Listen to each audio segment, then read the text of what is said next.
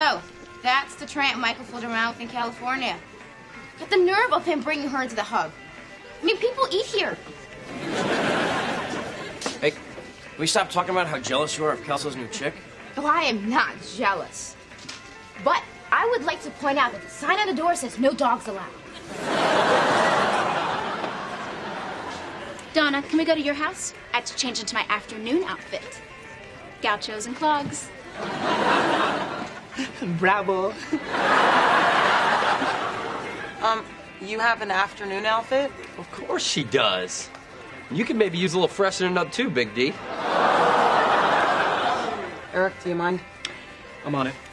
Oh. Donna? Why don't I meet you guys by the car? Come on, Michael. While we're waiting, I'll let you smell my hair. Yeah, well, I just got these fries. Fine, then I'll go flirt with the gas station guy. Fine! God, how hot was that? Wow. You know when you have a dirty dream? Well, Annette is the girl who's always in it. Oh, she should be ashamed of what she has done to me. I don't know. I didn't mind her in California, but now that she's got her hooks and Kelso's, something's different. Yeah. Something evil. I can't put my finger on it. Michael, I'm waiting. I was getting you a Super Bowl, damn! I told you I don't like presents that bounce. Did you hear that? The shrill voice, the bossy tone, the random hatred of all things that bounce? Oh my God. She's Jackie. A new Jackie. A blonde Jackie. Blackie. We are doomed. Well, I can't spend the night alone with that.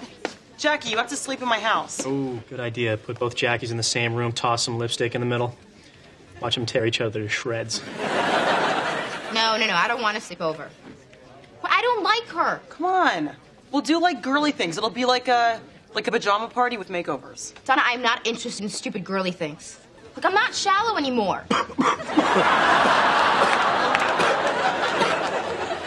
Don't do that when I'm eating. Jackie, come on. You'll have all night to chip away at her self-esteem. We can whisper about her, and then when she asks us what we're talking about, we can giggle and say, nothing.